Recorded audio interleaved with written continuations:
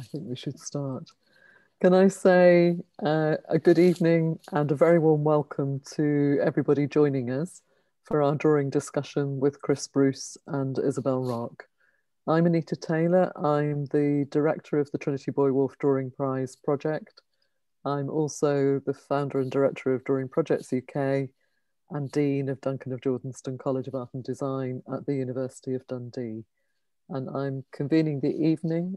We've been running a series of drawing discussions and events alongside the Trinity Buoy Wharf Drawing Prize 2020, which should be on show to the public right now in London.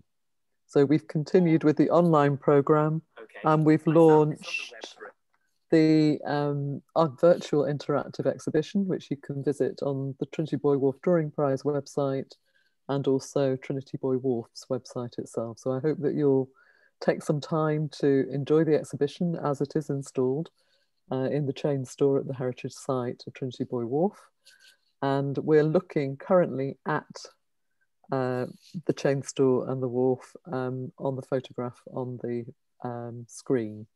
We're looking at it from the river as you approach it by boat from Greenwich. So the evening, these drawing discussions have been put together so that we're meeting a number of the artists included in the exhibition. And we're going to focus very much on the drawings that have been selected for the Trinity Buoy Wharf Drawing Prize 2020. And we're really thrilled that we have Chris and Isabel with us this evening. The event is being recorded, and what we would like you to do is to ask questions through the Q&A function. We'll also be monitoring the chat. I have Fiona Cassidy with me on behalf of Drawing Projects, who will be making sure that we pick up your questions as we go. And the format of the evening is to invite Chris to speak about his drawing and then Isabel. And then we'll follow that with a question and answer session. So thank you for joining us. Without further ado, we'll introduce Chris Bruce. And Chris Bruce is an artist who lives and works in Cornwall. He's based in Falmouth, and he studied at Cheltenham School of Art or Cheltenham Art College, and also at Falmouth Art College after that for a postgraduate MA in Contemporary Fine Art. He's been included in a number of group exhibitions and held exhibitions, including Cornwall Film and Painting the Land in Cambridge. I'm really delighted to welcome you, Chris, and to hear about your beautiful drawing. So welcome, and over to you. Thank you. Thank you, Anita, and hello, everyone. It's a real pleasure to be invited, and also to talk about this drawing, which I've never really had occasion to discuss at any other time. So this is a wonderful platform really to enlarge my own thinking about it, as well as to talk to people. The drawing is called Island People, and it's one of a series that I'm making at the moment, have been making for the last couple of years on a consistent basis. And before that, I explored the process a little and stopped and started and so on. So it has a little bit of history. There's another one from the series, which is in the Royal West of England show, also online, which if you're interested or you visit that show, you can find, and that one's called Gathering. And conveniently cited behind me is a third from that series. So it gives just a little bit of an idea of how these drawings are. I view this series of drawings as, in a sense, an obverse, a counterpoint to another side of my practice, which is producing political cartoon. And that's something that I do via Instagram and post most days, not quite daily, but most days. Political cartoon is something which I find discharges a lot of the unease I have felt over recent times about the political context, the post-Brexit context, the Trump years, and so on and so forth. And there's something very liberating about the discipline of putting something out which seems to have some relevance to what's going on in the world, which otherwise you can't influence in any way. And also putting something out which is very, very immediate. It's sometimes the case that I read a news story, produce a drawing, and put it on Instagram in the space of half an hour, and that feels very good. These drawings, though, are turning away from that process, are turning away in the sense that I'm not thinking at all about what's going on in the world. And it's a bit of a relief not to have to do that. They're also a counterpoint in the sense that whilst the cartoons are made digitally and quick, and also made to a kind of predetermined idea, these drawings are the opposite in every respect of that. They're handmade, they take a long time. There's no sort of time scale in terms of finishing them, and sometimes I take them off the wall and leave them for a little bit and then start again and so on. So all those things happen. I never come to these drawings with any preformed idea of what I want the drawing to be, what the figures in the drawing may be, what its general compositional thing is going to be like. There is absolutely no preconception of the final drawing when I begin. And the starting point is invariably the development of a ground, which I create usually by rubbing. So I rub wall, floor, sections of wall, sections of stonework perhaps that's around and about and that I've seen, bits and pieces of studio rubbish, bits of wire, grills, anything that has some intrinsic interest to it, and there's perhaps been around in my peripheral vision for a while, and I've got some kind of attachment to it in a way. So the ground gets produced, and I dwell with it for a long time,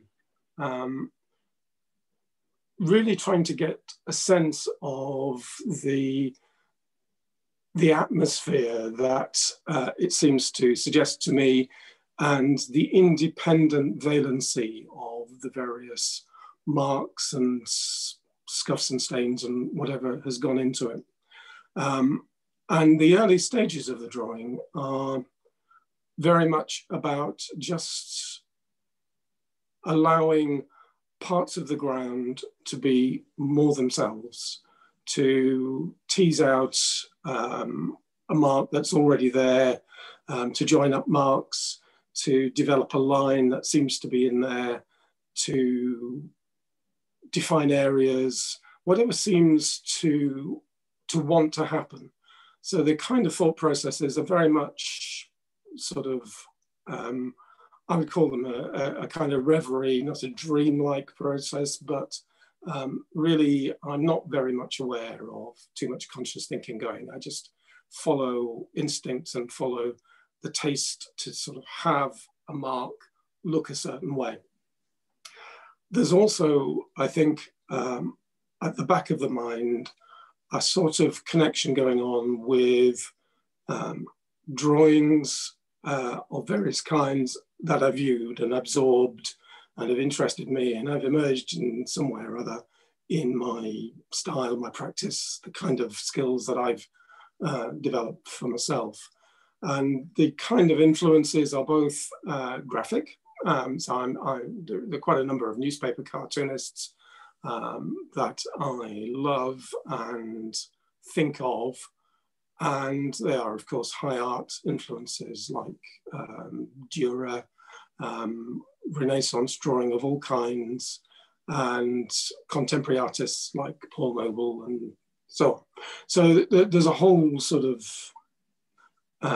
plethora, a kind of pantheon of influence that is kind of popping up in my mind while I'm playing around with the marks on the paper. Sometimes I go back to the ground and put something more to it to give more status to a particular part of it that seems to have a character. So sometimes I said I rub over bits of wire which create kind of nice, sort of very wobbly line kind of shapes. So I might sort of build up an area like that with some further additions.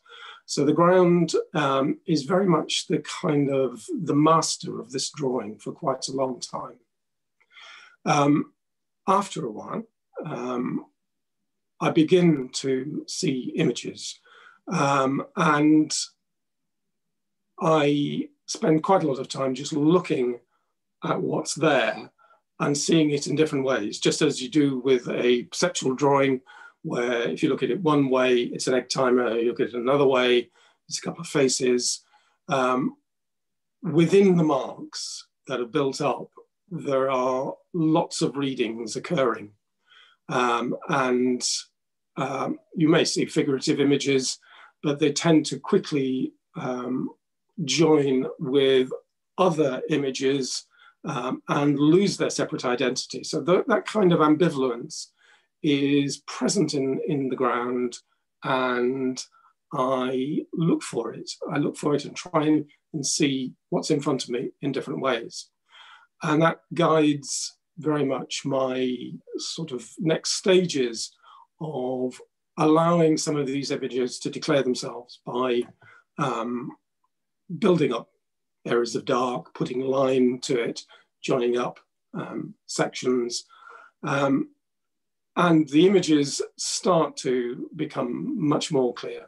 And at a certain point, I start to feel that there's a composition there, which is just waiting really to be allowed to happen.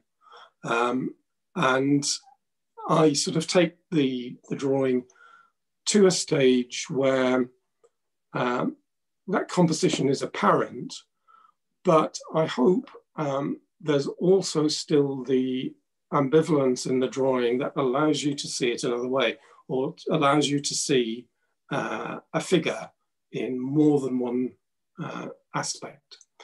Now, Island People is an interesting drawing within the series, in the sense that the images are more fully and separately declared than some of the others. And the drawing behind me, which you can't possibly see, is of the other kind, where the images within the drawing tend to be very ambivalent. And sometimes you can look at that drawing and see a certain configuration of figures. And on another occasion, you see it in quite a different way. So that sort of ambivalence is inherent in the process, and is probably the point at which I sort of pull out of the drawing and leave it to be itself, where it seems to be set, but at the same time, it has the possibility to be something a little different. So the process is one of image discovery, I would say, and it's very much a sort of an idea that I'm committed to also in painting, where I'm sort of, through slightly different mechanisms, trying to do similar things with the surface of the painting. The last thing I'd just like to say about this is really around the question of story, which is quite important in all my practice, in the sense that these seem to be narrative images, even though there isn't a predetermined narrative. Similarly, my paintings are much more about something specific, which is about national myth and folklore. I've also been doing a lot of writing in recent years, short stories and a novel. And the question of story seems to me to be something which is very significant and quite frightening in the modern context. Today's the day that Donald Trump has gone, but we all know that the story of the lost election is going to be huge in the politics of America going forward. And it seems to me that story is a thing that, a bit like myth, nobody quite knows what the origin of a particular story is. It has an independent sort of force which can become quite monstrous. And I'm kind of interested in, I suppose, these drawings in the sense that they sort of declare some of the nature of story. The figures in them seem to be made from spare parts. And rather like story, there is a kind of gloss which is presented to you and is quite credible. But when you look at individual elements, they kind of fall apart, so they don't cohere. And this idea of disparate elements being forced together, glossed together to make a surface, a story, is something that at the kind of theoretical level I find quite exciting, and is something that feeds back into the sort of desire to go back and make another of these drawings. So I think that's enough of an introduction to the drawing and a discussion around it, and I'd like to leave it there, I think. That's perfect, Chris, thank you. And I think the other thing, of course, in the bringing it together is the reference of the island. Yes. And of course, I mean, I'm aware of your other work and the political daily issue of drawing that you make. And actually, it's interesting that separation between the two, because this does seem to have a brooding set of references that actually are not unrelated. Not unrelated at all, no. In content. I think these things surface whether you want them to or not, and certainly the things at the back of the mind that come into the drawing, I can see where they've come from within my current set of preoccupations, if you like. Yeah. And in titling, I mean, you mentioned the island title. If there's something that I start to become aware of as I'm finishing the drawing, I try and flag that up in the title. So, island is obviously a reference to many things going on at the moment. Yes. No, that's fantastic. Thank you. And there's a comment that's come in around psychic automatism as practiced by the surrealists and Max Ernst. And it's actually just a comment which is saying that it's really exciting to see it being explored. So, and obviously that history of the way of generating images does relate to that. It does, very much so. I think it is a form of automatic drawing in a sense, albeit that it happens very, very slowly rather than quickly, as automatic drawing tended to do. Would you like to take one more question before we introduce Isabel? Certainly, yes. There's a question that's also come in, which is, how do you present storytelling within your art? It's kind of pushing a little bit at the idea of the story and the narrative. Yeah, I mean, I think in a sense, these drawings are sort of evading the issue by not adopting any predetermined story. The paintings I do, on the other hand, are around certain themes and topics, some of them taken from folklore, for example. And the question is really how you avoid illustration whilst reconnecting with the thematic that you're interested in. And the way I do it is pareidolically, maybe, if that's the right word. But yeah, I do things on the surface which are random and where I try and rediscover image and then allow that image to take over the painting, basically. So you end up with something which has some relationship to the thematic that you're interested in, but has also perhaps gone off in a surprising direction, perhaps also more of a subconsciously illuminated direction than it would otherwise do. I think, I think as a drawing, it's an incredibly suggestive drawing. It draws you in. It's actually a slow drawing. It's a slow drawing to read, and you know, that reflects the making process, but it holds that balance incredibly beautifully, and it's a drawing that really unfolds and reveals. It's a drawing to spend a lot of time with, and to really explore the surface of it. So it's a real joy to have in the show. And of course, I've been handling the drawings now for several months. So it is always one that just hovers in space with a conscience and a comment. It's got a moral, or not moral, but it's the wrong word for it. It has a commentary, which becomes really apparent. So it's a pleasure. We have got some more questions, but I think what we're going to do is introduce Isabel, maybe, and then we'll come back. Well, maybe should we have one more question? There are a couple that are very specific, okay. and there is time. If there's time, yes. There's plenty of time, and then we'll come back to more questions. And if people in the audience want to keep putting questions in, we will get back to all of them. But one of them's about, do you develop the drawing on the one ground only? Because it's asking a question about the process, which I think is why it's worth asking. Yeah, well, the ground is self-limiting in the sense that as you build it, it darkens and you get less space to operate to then develop the drawing. So yes, but as I said, I do sort of reinvest in the ground in terms of having had it in front of me for a while. I may bring something else to it, or I may add to it or build on it. But I didn't talk about rubbing out in the context of making the drawings. There's not that much that I do, a little bit, but I try and avoid it. And in any case, the ground itself doesn't really sort of allow too much rubbing out. You can't really get rid of the marks having rubbed into the paper.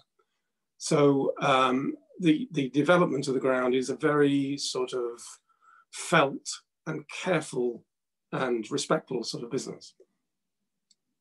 That's a lovely answer and a great conclusion, I think, to talk about both process, meaning, and making meaning out of mark making, which I think is, you know, the essence of what you're doing. I'm just now going to, I suggest that we'll keep the questions coming in and we'll pull those questions together at the end. But it's now the moment to introduce Isabel. And I'm delighted that we have Isabel Rock with us this evening. Isabel has two very large drawings in the exhibition. So in reproduction, they're harder in some ways to see.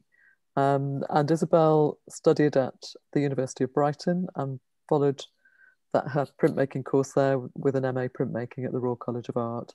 And she's also been in a number of group exhibitions, including the Royal Academy Summer Show, and has been an award winner of a fellowship in printmaking with the Arts Foundation. And she currently lives and works in Berkshire.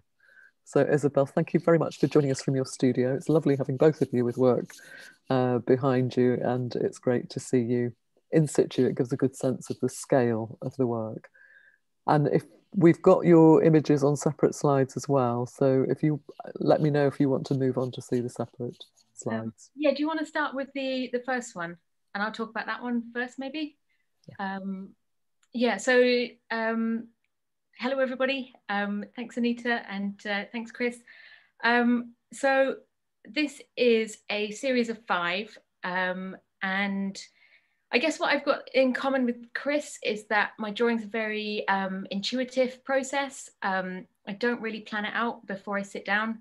I've just got a vague idea or a kind of idea that I want to start and explore. So this series of drawings, I started it just after my mum had died. So it came from, and I'd come and sit in here in the studio and I'd be like, I need to do something.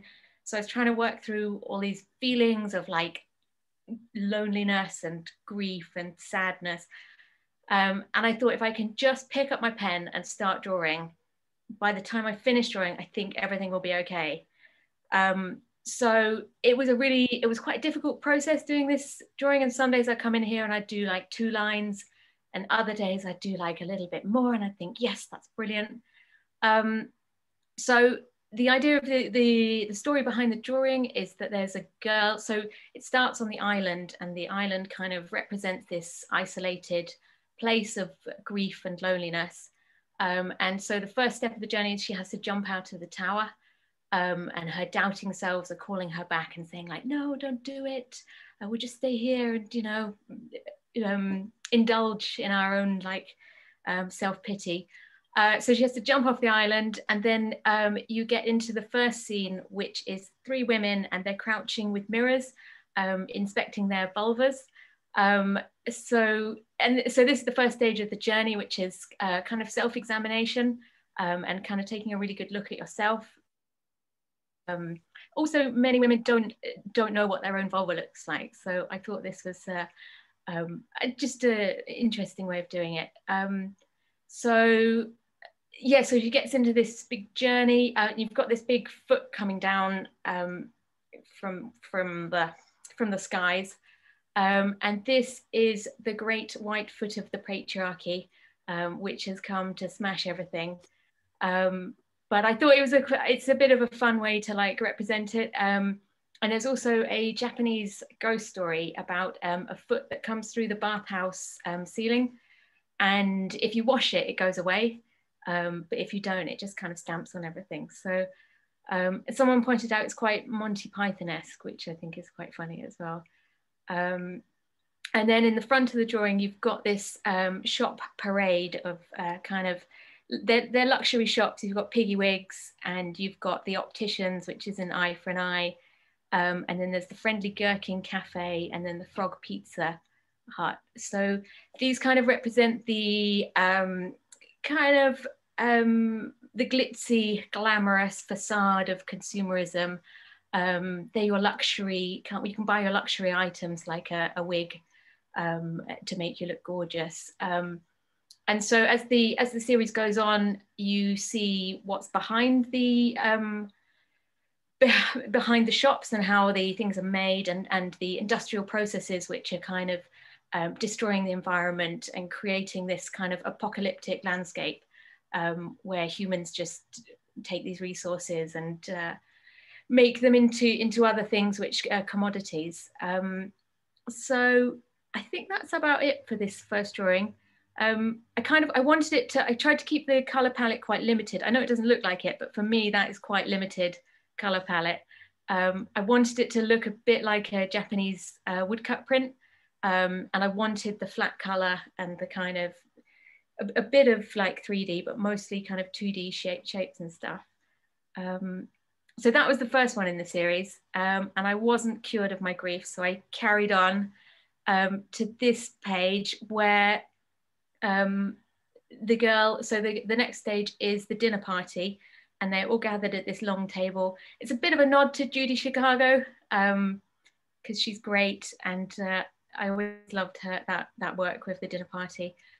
So yeah, in this picture you see the kind of the city and the smoke and the pollution creating this kind of neon air, atmosphere. And so the women are all sitting around the table, and each plate has a vulva on it, and the vulvas are kind of shedding this green pubic hair, which is then taken away by the little dachshunds. And they take it into the next picture, which is where it's processed in a factory. And then you can see, I'm just describing the picture, but they've got these men in a pen, and I wasn't really sure what the men they represented, whether the women are keeping them for like breeding purposes, or whether the men have like barricaded themselves in because they've got they've got the last piece of green space, and they've got a piano, and they're having a really great time in there. But then the women need to keep them on, but there's a huge discussion going on around the table about the future, and because I think around the dinner table a lot of things happen, and it's where everything's sorted out. It's kind of like a boardroom as well. So, and then at the top you've got women, the girl, it's all kind of the same girl going through, and she's on her magic carpet doing some yoga, which is something I felt something has really helped me. So yeah, so those are the first two in the series, and there's three more. I'm actually sitting in front of this is the final piece in the series. And it's the kind of the resolution, it's the fountain of eternal life. Not you, because there's a piece by, I think it's Lucas Cranach, and it's a beautiful pool scene. And at one end, the old people get into the pool, and when they come out at the other end, they're transformed and they've got their youth again. And it's really beautiful. And just I thought it was really a really like inspirational piece. So there's a little nod to him as well there. Yeah, that's the drawings, and I think the whole process, it really showed me the process of creativity and how it can, the solace that I found in it, and just how I could turn something really, I don't know, like empty and sad in my life into something creative. So yeah, it's been a big journey, and I was over the moon to get them into the Trinity Buoy Wharf prize and to get a special commendation. So, and my mum would be really proud. So yeah. Yeah, that's great. And I think I think what's astonishing about them is actually they're almost like tapestries, and they quote, I think this particular one does quote, or whether subconsciously or not, it has a reference to tapestries and the chasing of the unicorn and the capture of the unicorn in that enclosure. Yeah. But they are tapestries in the sense that they're actually using a lot of references to talk about your experience of life, and the grief element of it is actually about piecing quite a number of things together. If I'm reading rightly, I mean they're really complex images, and you've given us a really great introduction to why they're there and what different parts of them give. As a whole, they're an incredibly dense set of references in a very positive, exciting way. They're very layered. Yeah, I think it's also images. Grief for the environment as well, and kind of what we've done to the world is really that's all there as well. So yeah, I hope people can see that in them. I think they're incredibly fascinating images, and they have so many references, and you're incredibly well informed around the kind of different references and the narratives and the way that they're pieced together through both mark making. So this one is much more fluid than the other one in terms of you feel like the marks are very liquid, and yet you've still got this amazing control of a pen everywhere. And that stretch between the finest details, the boulders on the dinner table through to the little dachshunds and what they're carrying, and yet they feel very grand in their conception. And obviously there's a cycle of images. They have that relationship. So I should have said congratulations on your special commendation too, and I think it's right that it would mean something. That's great. I just congratulated myself anyway. That's perfect. I don't know if there are any questions coming in specifically for you before there are, because I didn't want to put my mouse across your image. And lots of real excitement. I mean, having these in the show everywhere, everybody's been very fascinated because they invite you in. They've got a lot of presence, and they invite you in, and then you find more and more and more detail and references.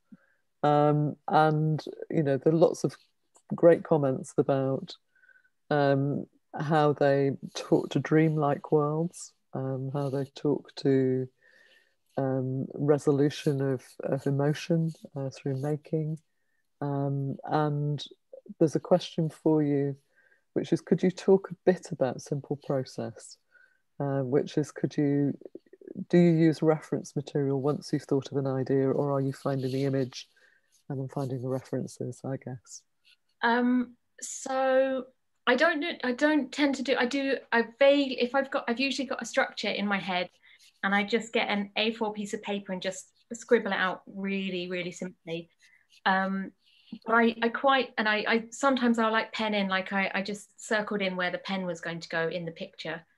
and maybe like the dinner table, just to get a vague idea of it. But I like the looseness, I mean, of just working without planning it and mapping it all out too much, because I don't want it to look too perfect or too tight. So generally it's very like intuitive, and I don't know, one bit seems to lead to another bit, and I don't really, I think, oh yeah, that will look great, and then, oh well, this person should have like a hat, or this person needs like a frog or a building, or and it all seems to kind of flow into the next thing. But in terms of reference material, I do Google like, what does it like grand piano, or I had to look up, yeah, it's a fairground rides as well, but I don't, and then I'll draw them a couple of times, but I don't want it to look too exact. So yeah, I think the reference material is really useful, and I do research lots of different things to draw, but at some point I prefer just drawing from my mind, because I think it gets that freshness, and it's just very, sometimes it's awkward, but I like that if it doesn't fit properly, like the fence doesn't quite tie up. But I think that's all you need, is just your eye is quite forgiving, and it keeps you looking, because you're like, oh, I wonder if really going to work. There's no way that dog could actually walk on those legs, but I think that adds to the surrealness of the drawing. Yeah. That's great, thank you. I'm going to move the slide on so that we've got an image by both of you, because there's a question for both of you. And the question is to both of you, which is about unpacking. It's a thank you for unpacking the thinking and method behind the fantastic work that we're looking at. And the question is, how do you consider the discourse of otherness in your respective works? I don't know who'd like to go first, maybe Chris? I think that I don't really start with those sort of considerations. I think that's probably it's a bit of a cop out from the question, but in a sense, that sort of discourse and the way it plays out with, I don't know, sort of political policies about migrants and all that sort of stuff is sort of material that I might well create a cartoon around. And so it's sort of in there. And if those thoughts then emerge in some way into then the drawing process, then that's going to happen. And I think that certainly if that was a sort of a major and very traumatic moment that was going on, I've no doubt that that discourse would emerge in some fashion or other. But I wouldn't, in these drawings, want to politicize the image. I feel that isn't really what they're about. Thank you. And Isabel? What exactly do you mean by that? We will try and unpack what we mean by that unless the person would like to type it in quickly into the chat. I think the question is about the otherness. I mean, they create otherworldliness. They create otherness in terms of different references. I think there are lots of different cultural references, perhaps, in your drawings as well, which talks to a collective experience, which I think is very beautiful, actually. And I think, I'm reading a question. So the otherness is the sense of, I think, being in another world, right, or a sense of suspended reality, a sense of a new, different kind of reality that you're presenting. Yeah, I am to create a world or a reflection of our world, but also while trying to make it accessible to everybody. so you can't really see it, but the ladies in this are actually green. So, I mean, partly because she's kind of sick with grief, but partly because I didn't want to draw her pink or white or brown, but I thought green was quite an accessible color maybe. And I also find it easier to use things like gherkins or pigs to kind of represent maybe something which is a bit more open to interpretation and not kind of putting a, I don't know, a gender or a race or sexuality or whatever onto it. So I do think about otherness a lot, and I think especially when you're drawing narratives, you do have to be quite thoughtful about how people read them. So it is very very important to me to make it kind of interesting and thought-provoking, yet non-offensive, and hopefully humorous as well. So yeah, we're hearing that humour actually is important in terms of, you're dealing with quite serious topics, but using humour to access that. Someone who saw the work in the Cooper Gallery, and this relates, it's from Dheera Chakraborty. I love the multiverse you create, and I think that's a lovely way of talking about the way these images come together and their references through that. But she also has a question about your choice of materials, and it might be interesting, I think, to hear about the choice of materials for these. So these are all in acrylic ink, which I really like. I like the vibrancy of it, and I normally draw with a dipping pen, or I have a paintbrush which is made from squirrels' hairs, which I got in India, and you can get a really fine line. It's a more flowing line, and you can get a thick and thin line with it, which I really like. So yeah, I prefer acrylic ink to watercolor. And these, usually I do a lot of collage work as well with woodcuts, but these are completely acrylic ink. I really like quality of line, and I guess that comes from Japanese prints and Japanese woodcuts, which I'm a big fan of. Yeah, just that crisp line is really important to me, and the amount of detail that you can get dipping pen or a pencil or a pen is really great. That's great. And there's a question also about whether it's channeling the intuitive. I mean, I guess I think that's what you've already described as a channeling of intuitive references as well as experiences.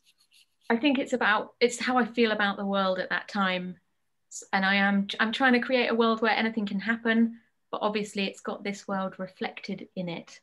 And yeah, I guess if I was just to draw, like Chris said about illustration, if you were just to draw a plain illustration of like the world today, it would be different. But I'm trying to make something which people, I don't know, feel excited about, and it kind of fires their imagination. They think, oh, what if, like, wouldn't it be great if a big book came down and smashed all this rubbish? Or wouldn't it, oh, isn't it terrible how this is we've destroyed all the trees, or so yeah. So I think, yeah, that there is that. I guess my work is very illustrative, but in a, I don't know, experimental kind of surreal way. There is a question in the questions around the difference between illustration and drawing. I don't know if either of you want to respond to that. Yeah, it sort of lurks around figurative imagery always, I think. I don't really mind if someone said my work is illustrative, because I think, illustration is a wonderful and legitimate field. It's just a question for me of how you begin and set about it. So an illustration would begin with a preformed intention, And as we've both been saying, this work doesn't really need or require or work with preformed intention. So what emerges is what emerges from within the process, from outside. So you could allow that as a distinction if you wished. But rather like the debate last night about what's a painting and what's a drawing, you know, it's fun to toss around because it gives you a position from which to look at work and to view it in one way or another. But I don't think it's particularly pivotal kind of question to resolve. I think it's a good definition as to where the difference sits as well, I think, within these. I don't know if you wanted to come in on that, Isabel. I mean, I think Chris has said it pretty good. Yeah. I mean, I don't mind if people say they're illustrations. I mean, I write little stories too, and I illustrate them. And sometimes I look at my drawings and I write a story. So it's really like, you can't separate it for me. It's good. Yeah. Great. There's also. I mean, I did mention I've been doing quite a lot of writing in recent times, and I've discovered that one of the joys and bonuses of having laboured and written something is then you can illustrate it. So I do that. Which is brilliant, and I think the sense of the narrative, the creative writing, creative practice relationship, I think it is really apparent, and I think it's the question of when does it need words. It doesn't in this instance.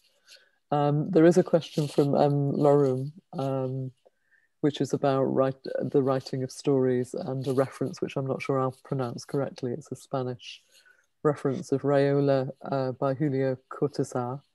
And she's really suggesting that the opening narrative of the drawings reminds of the structure of the book. So I think we may share that with you, because then you'll have the reference. But it was a question really about, I guess, are you reading other fiction, other creative writing that maybe reflects a parallel process of making, as well as writing yourself?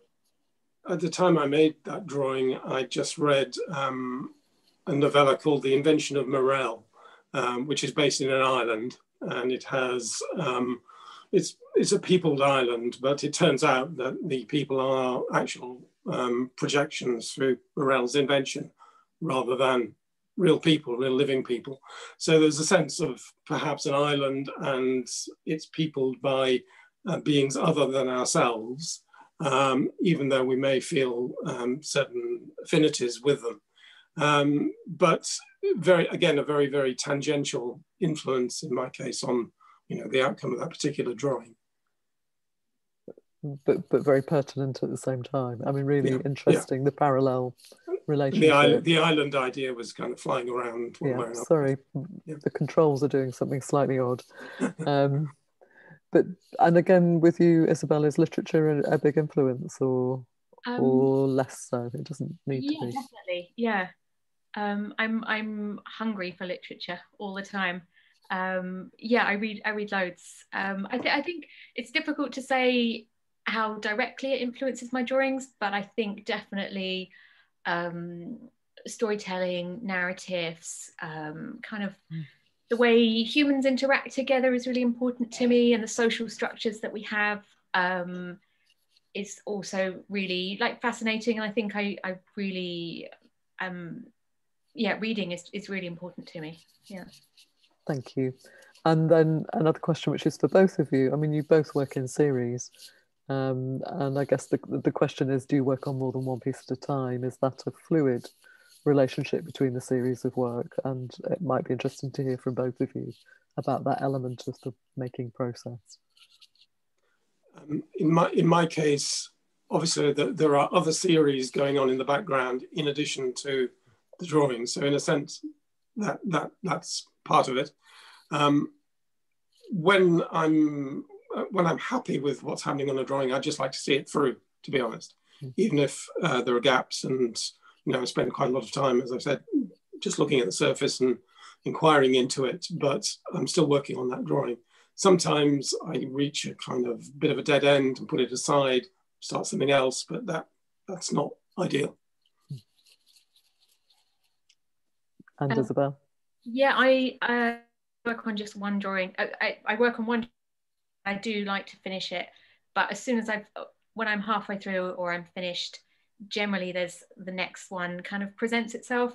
And I guess I can't really predict. Like I never plan it out. I didn't know with this one. I thought maybe I'd do 3 drawings, but it turned into 5. So it wasn't a like pre-planned thing. But yeah, and generally, yeah, this more ideas kind of pop up, and at some point you'll suddenly think, oh no, I'm done with this now. I want to do something different. So yeah. Which is fine. I mean, the thing that's very different about the work that both of you, between the works that we're looking at, is one's a very malleable material that you can tease out, and it's very flexible and adaptable. But your ink, Isabel, is fixed. I mean, it's fixed from the moment it touches the paper. And yeah. that's a very extraordinary undertaking on the scale, both to be finding the image and also that you work vertically as well. I was kind of half expected that you might not work vertically. I actually put it flat on the desk, and then I put it on the wall to have a look at Great. it. When you're using a dipping pen, the flow of the ink won't. It's really difficult. Yeah. Sorry, what was the question? The question was really about the commitment to mark making. I mean, yeah. So what I've learned as well, because I put them flat on the desk, I've learned you don't put your cup of tea next to you. The biggest problem is putting my hand in the wet ink that I've just drawn. That is a big problem, and also getting blobs of ink on it. I think I'm quite neat, but there are accidents do happen. And in the previous picture, the second picture with the dinner party, one of the ladies has actually got a big blob of yellow over her crotch, and that was an accident. But I couldn't. But once it was done, and I look a bit like urine, and I was like, I'm just going to have to leave that. And you can scratch away stuff, little smudges. You can scratch them away with a scalpel, but this was too big, and there isn't any other yellow on the picture, so I don't know how that happened. But I tend to just leave it, and I think, well, that's part of it, really. And that's all fine. I mean, the thing that we probably haven't really pressed yet, I mean, quite a lot of the image is very much about the body, isn't it? And there's a sexuality that runs through them. And I guess that, we're teasing out something which about flesh, about the kind of a slightly animal nature of human relationships. Yeah.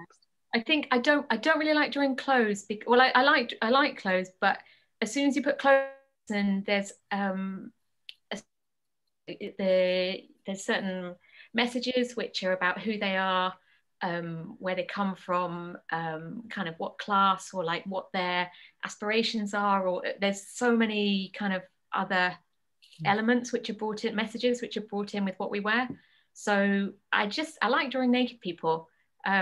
And it's just kind of, I guess it's more timeless maybe, and maybe kind of maybe accessible to everybody. But so I tend to go through stages, and at one point I only drew men, and then I drew kind of genderless goblins for a long time, and now I just like drawing women. So who knows, maybe in the future I'll start putting clothes on people, because I think also with the narrative, as soon as you put a hat on someone, it says something. Or if you give them shoes, like what type of shoes do you give them, and what does that mean? So there's a lot of like someone like Grace and Perry is really good with like the messages of like what people wear and what this like signifies. So maybe one day I'll put clothes on them. Wait and see what happens. It depends on the subject, doesn't it? And the content and the response. For both of you, I guess there's a question about how you want the world to see the works. I mean, do you want to present them in a particular environment? Should we be seeing them in series rather than the one beautiful or two beautiful specimens that we have in or examples in the drawing prize? I mean, they're drawings that really hold their own, but I guess it's a question about maybe what plans you would have or ideal context in which to show them to both of you. Sure. I mean, I'd love to show the series as such, because there's a kind of evolution in the feel of the drawings that goes through it, and I think the whole experience of seeing a group of work that's kind of come out of the same moment is an enhanced experience anyway. But you're right. I mean, I think each individual drawing is happily independent, and that's fine. And my aspiration really is that these drawings are, above all, a celebration of a graphic voice and what's in that, and the history that goes towards the forming of the particular drawings, and that's fine by me. I think that more reading than that is what other people bring to it, perhaps. That's great, thank you. Isabel? My ego would like to show them all together in a room at the Royal Academy. Anyway, and I would love to show them all 5 of them together, where people could just get up close and like put their nose like a centimetre from the glass and just inspect it. I always think places like cafes are really a nice place to show work, just for kind of turnover and something to look at in a cafe. So, but anywhere, I mean, art galleries are great as well. Anywhere that wants them, just give me a call.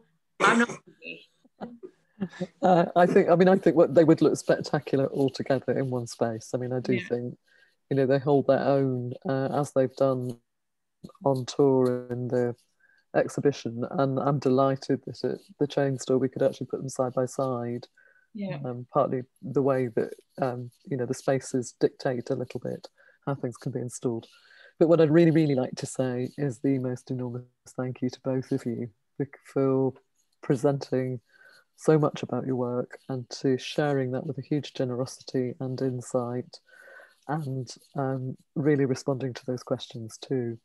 So can I say one enormous thank you on behalf of everybody here in the audience, particularly from Drawing Projects UK and the Trinity Buoy Wharf Drawing Prize team.